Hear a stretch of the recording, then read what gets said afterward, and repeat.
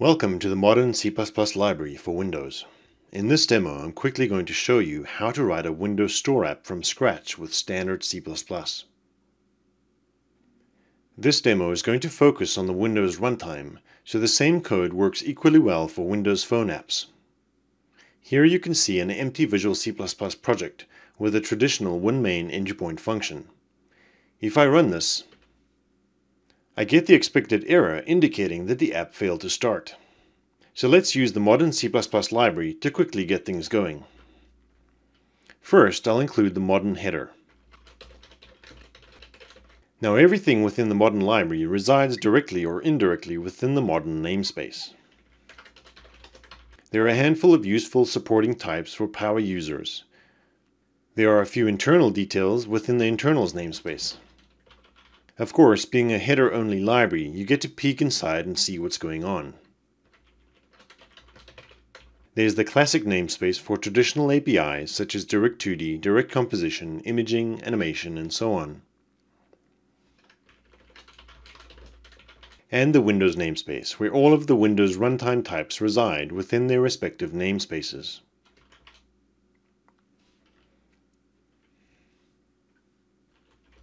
Let's start with the modern namespace itself. And the first bit of code I'll add is a call to the initialize function. Remember, the modern C++ library adds no overhead of its own. This is not initializing modern, it's initializing the Windows Runtime. Everything about modern is inline. It's as if you'd called the Windows Runtime's row initialize function to initialize the thread.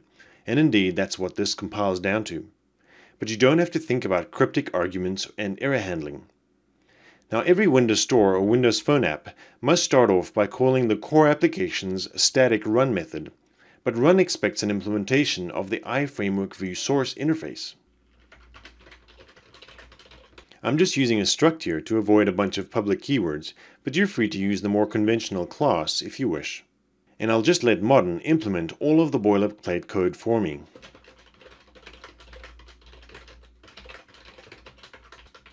This includes implementing IInspectable and IUnknown. The modern library just projects the underlying Windows Runtime types within their corresponding namespaces, so I can use the same intuitive namespaces here within the modern namespace, of course.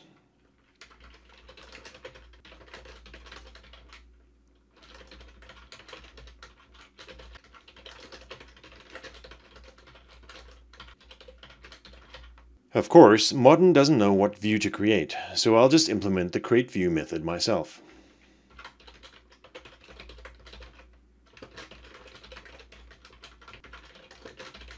Notice that this looks nothing like classic COM. The library takes care of that for me. The view class is where the app will really come to life. But let's wrap up the WinMain function quickly, now that we have the view source implemented.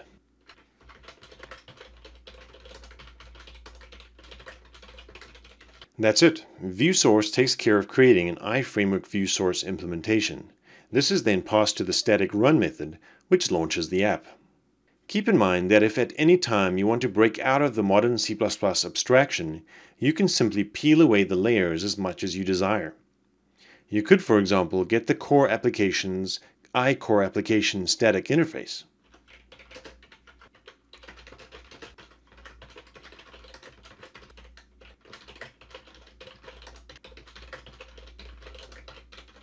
You now have a modern C++ reference to the underlying iCore application interface. Even at this level, you're shielded from pointers and reference counting. I can be more explicit here. Notice there's no asterisk, and I can call the run method again quite simply. As you can see, that's not a pointer. But if that's not enough, you can dive right down to the ABI level like this.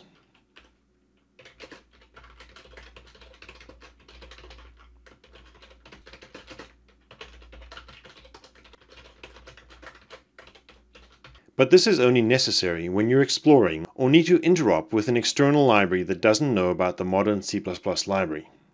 Still, it's good to know the flexibility is there when you need it. Usually you can just do this.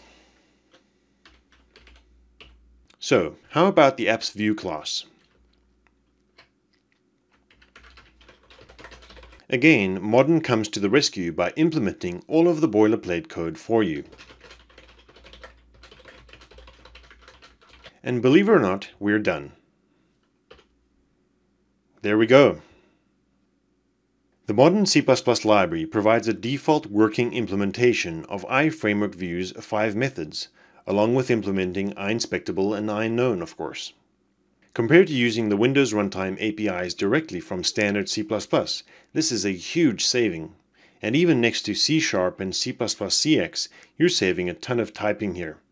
But let's say you want to override something, to make your app actually do something. No problem. Chances are you'd like to override the initialize method.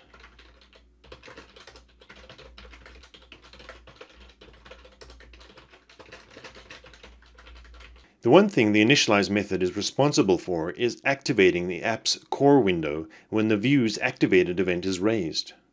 The default implementation provided by the Modern library does that for you, but here we'd like to do a bit more inside this activated event handler, so I'll just handle this event here myself. This event is defined as a generic typed event handler, and you can certainly provide one of those yourself. But here I'll just use the lambda expression for convenience. The first argument is the core application Vue itself.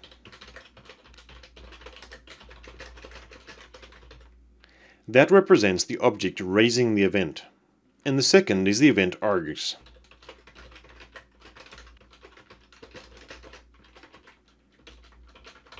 This interface is in another namespace, so I'll mention that here as well.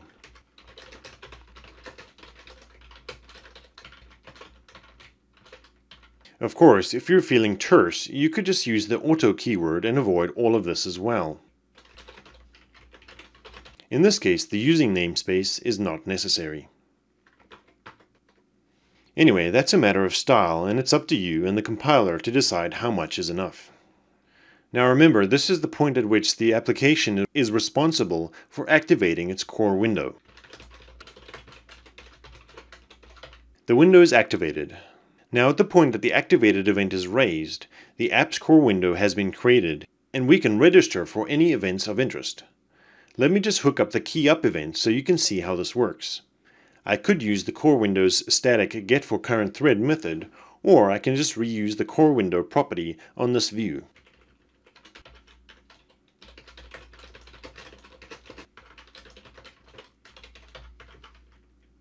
The window is activated, and now let's hook up the keyUp event.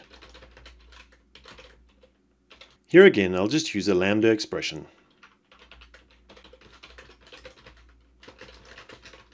The sender, and the event args. And then I'll just make sure this works by tracing out the virtual key code.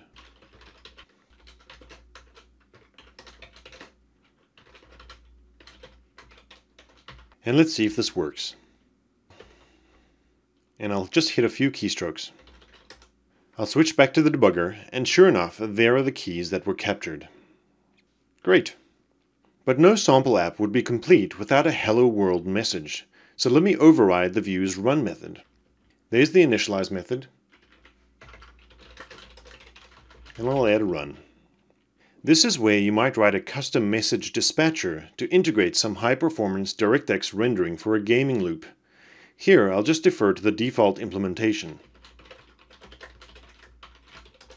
But before I allow the message loop to run, I'll kick off an async operation to show a message box. The message dialog class is in the popups namespace, so I'll just use that here.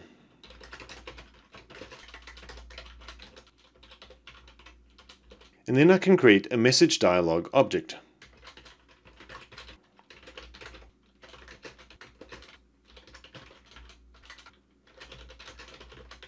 And I'll just call its showAsync method so that it will run once the dispatcher has taken over. And as a final touch, I'll close the app when the dialog is dismissed.